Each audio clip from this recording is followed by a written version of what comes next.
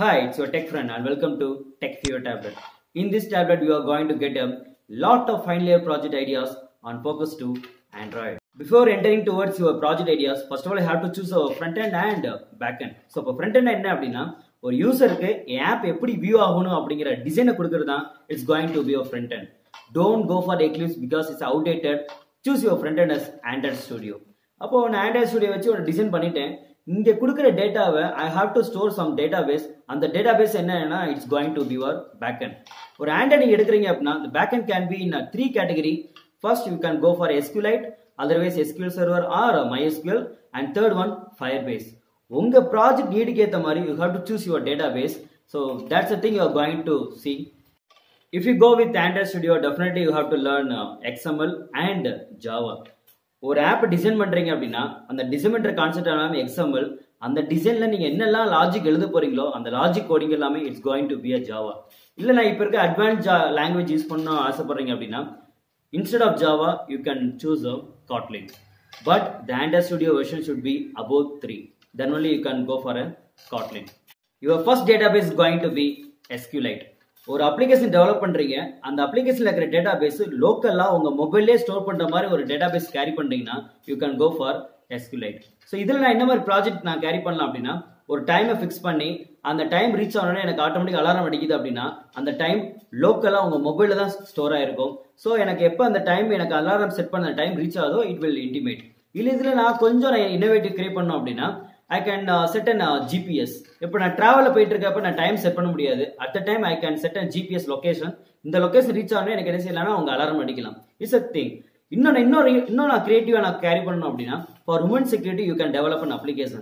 எந்த ஒரு woman security என்ன ஒரு உமன்னாலும் அவங்க மொபைல் ஓப்பன் பண்ணி ஒரு 5 கான்டாக்ட் நம்பர் மேபி அவங்க ரிலேஷனா இருக்கலாம் இல்லை ஃப்ரெண்ட்ஸா இருக்கலாம் அவங்க மொபைல் இன்டிமேட் அவங்க மொபைல் நீங்க முதல்ல ஸ்டோர் பண்ணிக்கலாம். அந்த 5 மொபைல் நம்பருமே லோக்கலா உங்க மொபைல் தான் ஸ்டோர் ஆயிருக்கும். ஸோ ஏதோ சம்திங் ஒரு அர்ஜென்ட் இல்லை அந்த ஆப் யூஸ் பண்ணி ஜஸ்ட் ஒரு பட்டனை ப்ரெஸ் பண்ணால் போதும். இப்போ எங்கே இருக்கீங்கிற லொக்கேஷனோட அட்ரஸை பிடி பண்ணி நீங்கள் ஏற்கனவே ஸ்டோர் பண்ண அந்த 5 கான்டாக்ட் நம்பருக்கும் ஆட்டோமேட்டிக்காக ஒரு SMS சென்ட் ஆயிடும். ஸோ இந்த மாதிரி கேரி பண்ணுறீங்கன்னா you can choose your database SQLite. Second database going to be MySQL R SQL server. நீங்கள் பண்ணுற ஒரு அப்ளிகேஷன் அந்த அப்ளிகேஷனில் இருக்கிற டேட்டாபேஸ் நான் குளோபலாக வச்சு அந்த குளோபல் டேட்டாபேஸை உங்கள் யூசர் எங்கே இருந்தாலும் அக்சஸ் பண்ணுற மாதிரி நீங்கள் டெவலப் பண்ணுறீங்கன்னா all those applications can be done with the help of this category.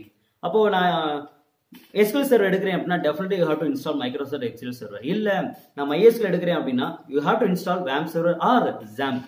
So install பண்ணி you can start your project.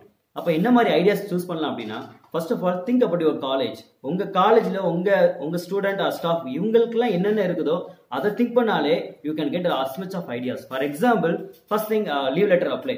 ஒரு ஸ்டூடெண்ட் லீவ் அப்ளை பண்றாங்க அப்படின்னா they can make use of an application. உங்க application open பண்ண போறாங்க with the help of a camera they can scan a barcode. அப்போ அவங்க ID card barcode scan பண்ணி the student can enter.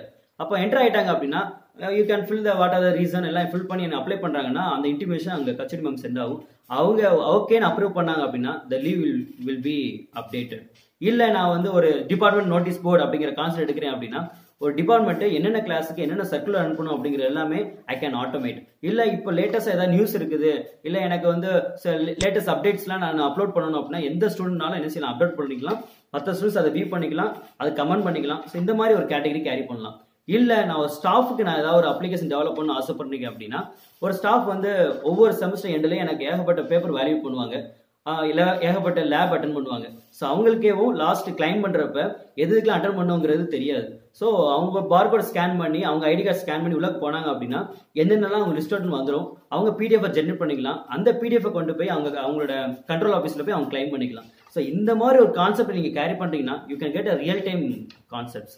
இல்லை நான் வந்து ஒரு ஒரு அப்பார்ட் ஃப்ரம் காலேஜ் விட்டு வெளியில் போய் நீங்கள் பண்ணணும் அப்படின்னா you can have a hotel. ஒரு ஹோட்டலில் ஒரு என்னென்ன டேபிள் இருக்குது அப்படிங்கிறது உங்கள் அப்ளிகேஷனே வியூ பண்ணணும். அப்போ என்னென்ன டேபிள் அப்படிங்கிறத வியூ பண்ணிட்டு எதுலாம் புக்காக இருக்குது எதெல்லாம் புக் ஆகலை அப்படிங்கிறத வியூ பண்ணிட்டு you can book from application நீங்கள் போகிறப்ப. அப்போ நீங்கள் ஒரு 5 மினிட்ஸ் நீங்கள் ஒரு 10 மினிட்ஸ்க்கு நீங்கள் ஹோட்டலுக்குள்ளே போகிறதுக்கு முன்னாடி you can book an table. அங்கே போய் எனக்கு என்னென்ன ஃபுட் இருக்குங்க எல்லாமே உங்கள் ஆப் யூஸ் பண்ணி வியூ பண்ணுங்க, என்னென்ன ஃபுட்லாம் வேணுங்கிறத லிஸ்ட் அவுட் பண்ணுங்க, you can order and they will serve. So இந்த மாதிரி ஒரு ரியல் டைம் கான்செப்டை உங்கள் டேட்டாபேஸை குளோபலாக வச்சு எந்த யூசரும் அக்சஸ் பண்ணுற மாதிரி கொடுக்குறீங்க அப்படின்னா you can go for category. தயவு செஞ்சு இந்த மாதிரி கான்செப்ட்டுக்கு எஸ்குலேட்டுங்கிற டேட்டாபேஸ் எடுத்துறாங்க. பிகாஸ் எஸ்குலேட் வந்து லோக்கலாக ஸ்டோர் பண்ணுறதுக்கு அது யூஸ் ஆகும். குளோபலைஸாக யூஸ் பண்ணுறதுக்கு definitely you have to go for MySQL or SQL Server. Your third database is Firebase. It's same thing as your second category. நீங்கள் SQL MySQL என்னென்ன ப்ராஜெக்ட்லாம் டெவலப் பண்ணீங்களோ அது எல்லாமே நீங்கள் Firebaseலையும் கேரி பண்ணலாம். அப்போ ஏன் இது வந்து தேர்ட் கேட்டகரியை பிளேஸ் பண்ணியிருக்கோம் அப்படின்னா, நீங்கள் SQL MySQL டெவலப் பண்ணுறப்ப நீங்கள் லோக்கலாக உங்கள் டேட்டாபேஸை மெயின்டைன் பண்ணிட்டு எப்போ நீங்கள் ரியல் டைமாக கொடுக்க போறீங்களோ அப்போ உங்கள் டேட்டாபேஸை நீங்கள் கிளவுடில் பிளேஸ் பண்ணிக்கலாம். பட் Firebase பொறுத்தளவு நீங்கள் டெவலப் பண்ண start பண்ணுறப்பே you have to create your database in a cloud. அப்போ தான் நீங்கள் உங்கள் ப்ராஜெக்ட் நீங்கள் ஸ்டார்ட் பண்ண முடியும். So that's thing about a Firebase. அப்போ இன்னொரு யூனிக்கான கான்செப்ட் எனக்கு என்ன அப்படின்னா சிங்க் அப்படிங்கிற கான்செப்ட். சிங்க்னா என்ன மீனிங் அப்படின்னா, எனக்கு ஆன்லைனில் இருக்கிற எல்லா டேட்டாவையும் சிங்க் பண்ணி உங்கள் மொபைலில் இருக்கிற உங்கள் லோக்கலில் இருக்கிற எஸ்குலேட்டுங்கிற டேட்டாபேஸில் நீங்கள் ஸ்டோர் பண்ணிக்கலாம். ஃபார் எக்ஸாம்பிள் நீங்கள் வாட்ஸ்அப் எடுத்துக்கிறீங்க அப்படின்னா, வாட்ஸ்அப்பில் எனக்கு வந்து எப்போ ஆன்லைன் வருதோ இல்லை எல்லா மெசேஜஸுமே உங்கள் ஆஃப்லைனில் இருக்கிற உங்கள் டேட்டாபேஸ் உங்கள் MySQL ஸ்டோர் ஆயிரும். அதனால தான் நீங்கள் ஆஃப்லைன் போனால் கூட உங்கள் வாட்ஸ்அப்பில் இருக்கிற எல்லா மெசேஜும் உங்களால் பார்க்க முடியுது. So that's a true concept. இதில் இன்னொரு யூனிக்கான கான்செப்ட் என்னன்னா FCM. அவங்க எந்த ஆப் நீங்கள் டெவலப் பண்ணாலும் ஒரு நோட்டிஃபிகேஷன் நீங்கள் பண்ணணும் அப்படின்னா definitely you have to go for FCM. நீங்கள் SQLiteலையோ இல்லை MySQL நீங்கள் டெவலப் பண்ணுற ஒரு அப்ளிகேஷன்லையும் எனக்கு ஒரு நோட்டிஃபிகேஷன் பண்ணணும் அப்படின்னா you have to go for FCM. Okay, அப்போ இந்த ரெண்டுக்கும் இந்த MySQLக்கும் இந்த Firebase-க்கும் ஒரு ரொம்ப மெயினான டிஃபரன்ஸ் எனக்கு என்ன அப்படின்னா, ஒரு MySQL நீங்கள் ஒரு ஆப் டெவலப் பண்ணுறீங்க அப்படின்னா XML வச்சு டிசைன் பண்ணுவீங்க, ஜாவாங்கிற லாஜிக் யூஸ் பண்ணி அங்கே இருக்க டேட்டா எடுப்பீங்க, அதை ஜேசானா அரையா கன்வெர்ட் பண்ணுவீங்க. அந்த ஜேசான் அரையை என்ன பண்ண போறேன்னா, நான் போஸ்ட் மெத்தட் யூஸ் பண்ணி PHP சென்ட் பண்ணுவேன். அந்த PHPல நான் இன்சர்ட் query போட்டு என்னோட MySQL சென்ட் பண்ணி ஸ்டோர் பண்ணுவேன். இல்ல அங்கேருந்து நான் டேட்டா ஃபெச் பண்ணணும் அப்படின்னா PHP யூஸ் பண்ணி நான் செலக்ட் query யூஸ் பண்ணி அங்க இருக்க டேட்டா எடுப்பேன். எடுத்து என் ஜேசான் அரையை கொண்டு வந்து அங்கிருந்து என்ன செய்வேன்னா என்னோட ஆப்ல வியூ பண்ணி பார்ப்பேன் யூசருக்கு. இது வந்து SQL நீங்க டெவலப் பண்றீங்க அப்படின்னா.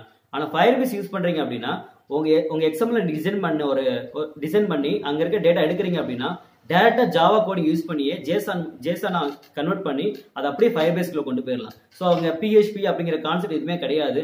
அப்போ என்ன ஆகும் அப்படின்னா, இங்க நான் 100 லைன்ஸ் கோடிங்ல நான் பண்ற ஒரு ப்ராஜெக்ட்டை நீங்க மினிமம் ஒரு 30 லைன்ஸ் ஆஃப் கோடிங்ல நீங்க பண்ணி முடிச்சிடலாம். அண்ட் மெயினா நீங்க சாட் ரூம் டிஸ்கஷன் இந்த மாதிரி ஏதாவது போறீங்க அப்படின்னா definitely you can take a Firebase because it will be a real time concept and you can learn lot of things with the help of Firebase. Your next dimension of Android is Android with embedded application plus sensor plus connectivity. இந்த மூணு combine பண்ணி நான் project பண்றேன்னா that's the concept of Android with embedded. ஒரு application develop பண்ணிட்டீங்க, sensor உங்க ப்ராஜெக்ட்க்கு ஏற்ற மாதிரி ஒரு சென்சார் பிளேஸ் பண்ணியாச்சு, connectivity it can be Bluetooth R wifi R internet.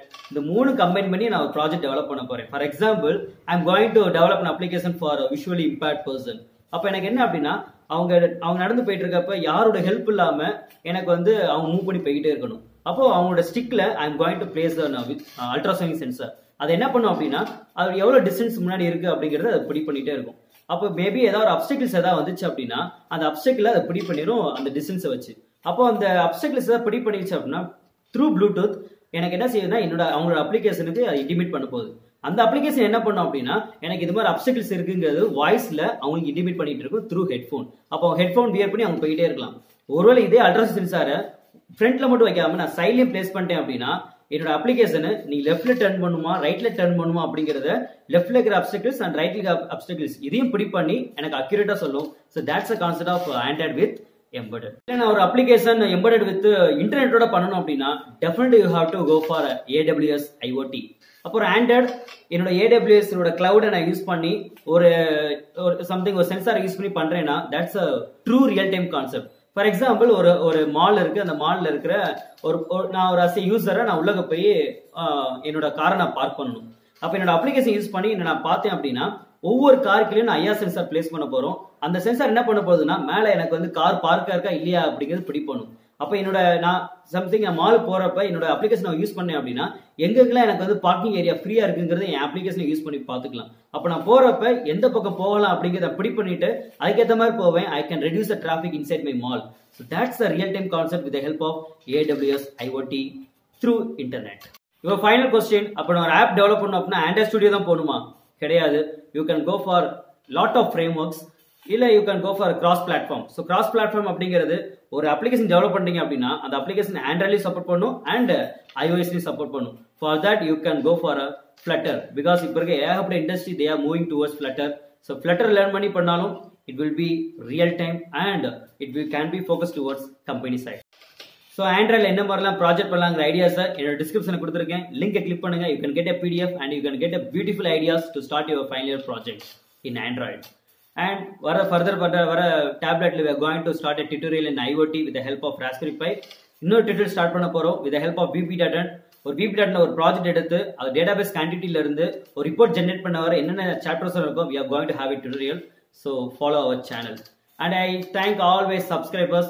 And I invite all my new subscribers to subscribe my channel. Share this tablet to all your friends and definitely you and your friends will get a lot of ideas in related to Android. Soon I will meet you in the next video. Until bye from your tech friend. Thank you.